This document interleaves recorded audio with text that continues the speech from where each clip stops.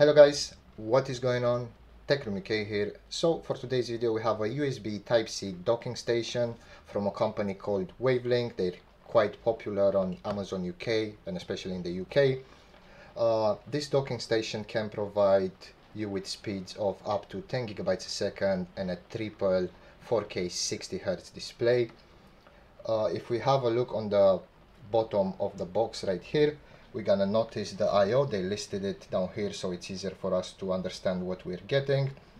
So we get two HDMI ports that can do 4K 60, two display ports that can do 4K 60, another HDMI port that can do 4K in alt mode, one USB Type-C with power delivery 100 watts, two USB Type-C that can provide you with up to 10 gigabytes a second of data transfer speed.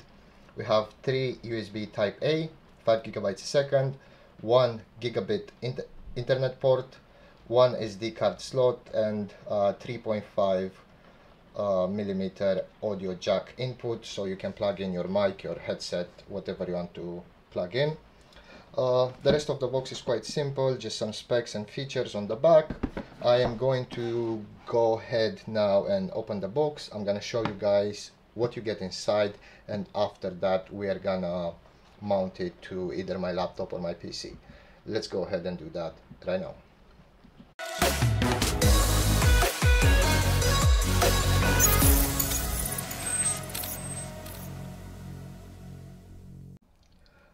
Alright guys, so after opening the box, this is pretty much what we get. We get a quick start guide that has a QR code with the drivers necessary for this to run. If you're a MacBook or a Windows machine, make sure you give this a read. It will tell you what you need to enable, how everything works, and will just set you up faster. Also, if you cannot download the drivers for some reason, they included this leaflet with the download links for different countries. So we have China, UK, France, Spain, Italy, Germany, and Japan. Again, if you cannot scan this QR code right here, just go to these links. You will be able to download the actual drivers.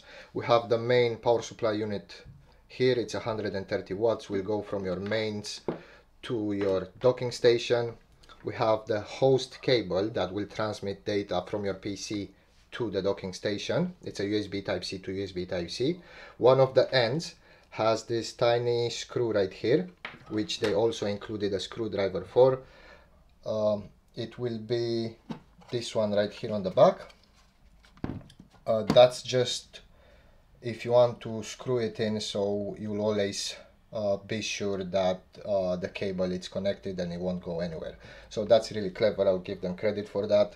Now the main unit, this is how it looks. It's meant to be standing up like that. We have a power button on the top. We have micro SD and TF card slots. We have two USB Type-C ports on the front, a USB Type A, aux cable. On the back we have the internet port, HDMI display port, HDMI display port, and the alt mode HDMI 4K.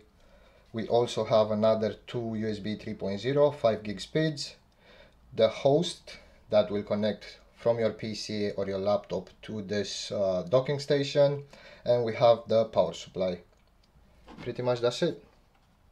It's a nice design. I'll give them credit for that. It looks really good. It's also not very light but not very heavy. On the bottom you have this foam like material, so it won't scratch your desk. Also it's non-slip, so it won't really go anywhere once you place it there. I think the design really matches my setup. Everything I have is black with grey except the desk, so it will be a nice addition to my setup. I am going to go ahead now and set everything up.